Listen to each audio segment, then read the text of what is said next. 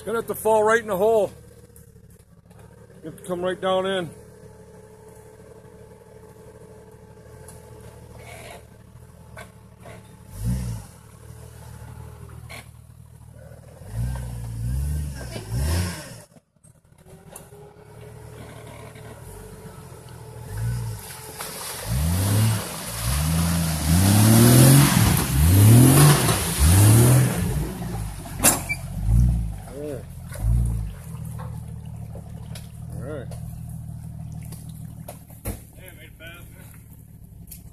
That's some super shit, man. Yeah, that's why I didn't want to come down here. That's why I usually go by to the Beaver Dam, because it's that's pretty bad in here, but nasty crap right here. Deep flat. I got sap all over me on that frickin' tree. And you got sap all over me.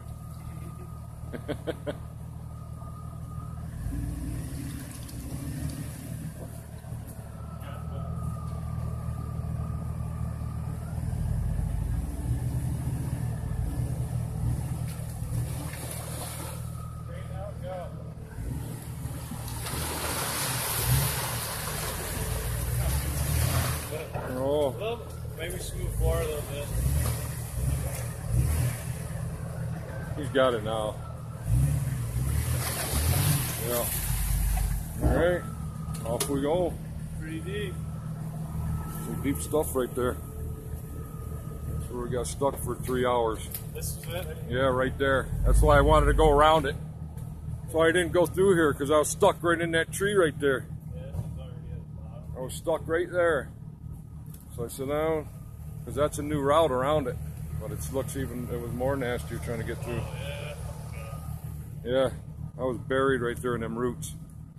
That's good stuff. Alright, let's go see how Sarah's doing. I was thinking about crossing that. Alright, now we got to make it up that hill. Oh.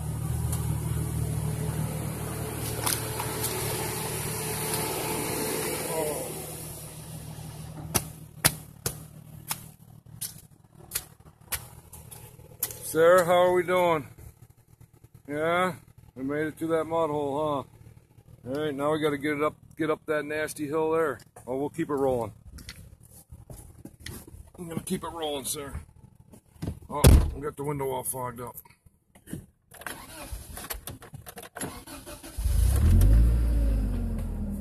let me see that. All right. Here, clear the window. Okay, got everybody behind us. You ready, sir? Okay, everybody's back there. Let's go.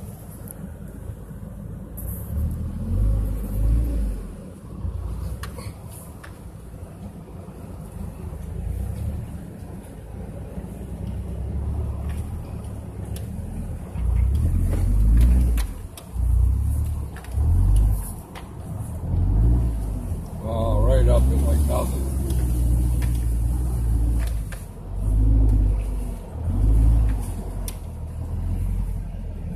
Right up. Right.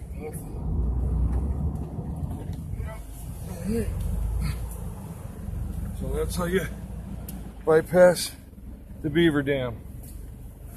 I never even went around it, but it's too nasty. I'm not going through there again. Lucky we made it out this time. I'm gonna have to go through it again. All right. Thanks for watching, everyone. Thanks, sir. Good time.